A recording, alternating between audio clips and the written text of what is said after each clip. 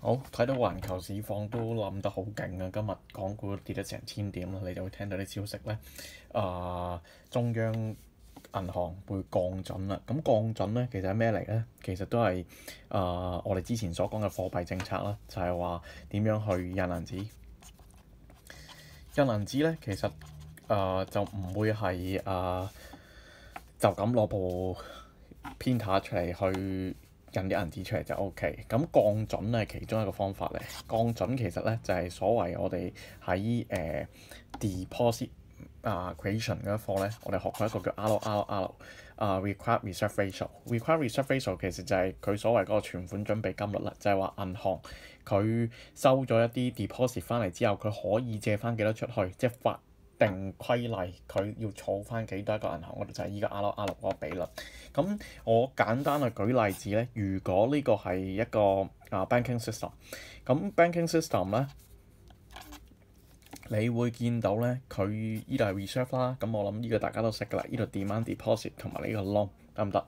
咁如果你降準嘅話咧，我 let's say 啦，由25% 降至20%。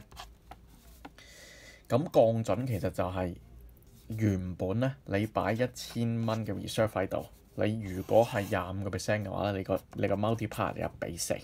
OK， 你可以借出去嗰個能力咧，就係借到4000蚊。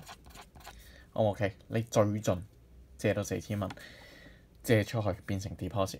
咁但係如果你降準嘅話咧，即係話銀行佢要擺嘅錢入去少咗嘅話咧，其實你個 multiplier 係會提升嘅，即係佢唔需要擺咁多個庫存嗰度再借啲出嚟，咁樣可以借多咗，咁就變成1:5啦，20% 就1:5。咁你變相咧，如果1:5嘅話咧，頭先乘4啊嘛，呢度乘4，依家乘5，你就變咗5000蚊。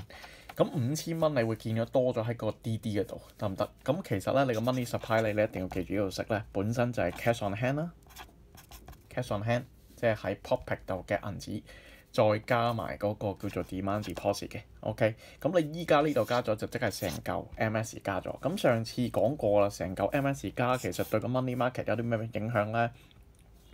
你會見到咧，呢個 money market，OK， 咁呢個係 MD 啦，呢個係 MS。MS 上次講過俾大家聽點解佢要打動啦，因為佢係唔受 interest rate 影響嘅，央行決定去幾多，唔會話因為平啲所以我供應多啲，貴啲我供應多啲咁樣嘅。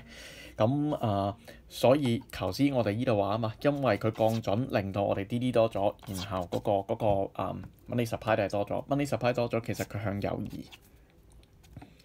咁就變成 MS1 去 MS2 咁啊多咗嘅。你見到多咗之後咧，個最大嘅 effect 咧，其實就係嗰個 interest rate 咧係會下降嘅。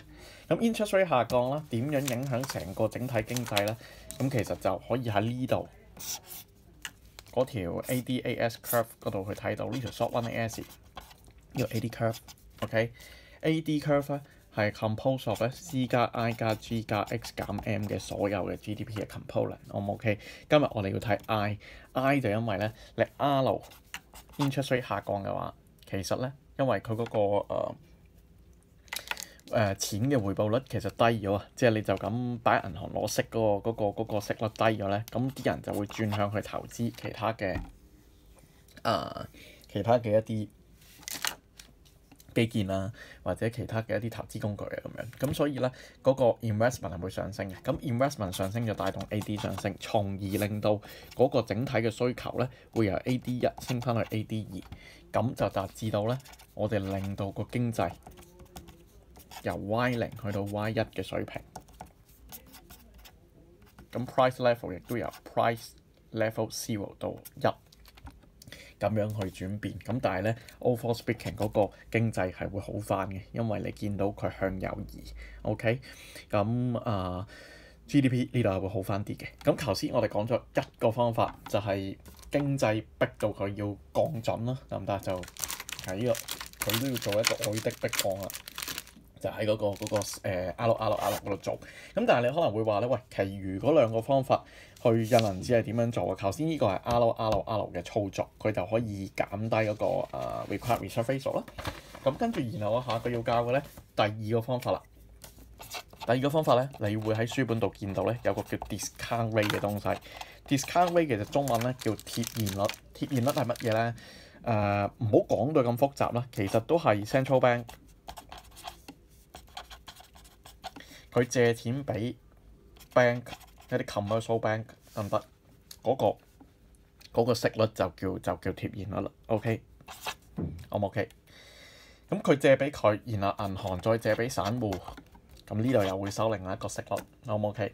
咁所以貼現率其實係乜嘢咧？就呢個就係 central bank 佢借錢俾 bank 嘅時候嘅息率啦。我假設你借俾佢嘅時候2%得唔得？你借俾散仔你做大耳窿嘅10%，咁你就會賺取到8% 嘅息差，8% 嘅息差。OK， 銀行係賺息差嘅。如果你去睇下咧，銀行嗰個業績嘅報告咧，佢成日都講咧，今年我哋嘅息差嘅嗰個擴大咗，咁所以咧我哋就會賺多錢啦咁樣。佢就係靠咁樣問央行借錢2%平錢，然後跟住再貴啲借翻俾啲散戶去賺錢嘅。OK， 咁所以銀行以一個咁嘅賺錢嘅 model 咧，如果你頭先要印銀紙嘅話咧，其實央行可以做另一件事，就係降低個 discount rate， 降低個貼現率，就即係話頭先由2%可能跌到變成1%，咁跌到1%會有咩後果啊？就係銀行佢係賺錢嘅動物嚟㗎嘛。如果我賺多咗，我依家賺9% 嘅，我咪借多啲出咯，我嘔多啲俾啲散戶，從而個 MS 又會上升。咁呢個就係第二個方法，佢可以令到 MS 上升。咁 MS 上升有咩後果啊？頭先講咗啦，我哋可以turn翻去第1-2分鐘嘅時候，我哋畫嗰幅 MD、MS 圖，再點樣影響到 MD 嗰度去睇翻，再點樣影響到 AD 嗰度去睇翻，得唔得？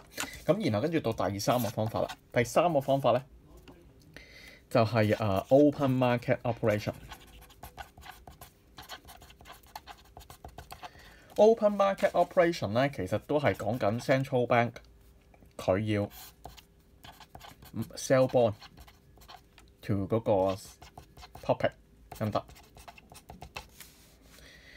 定係 buy bonds？OK？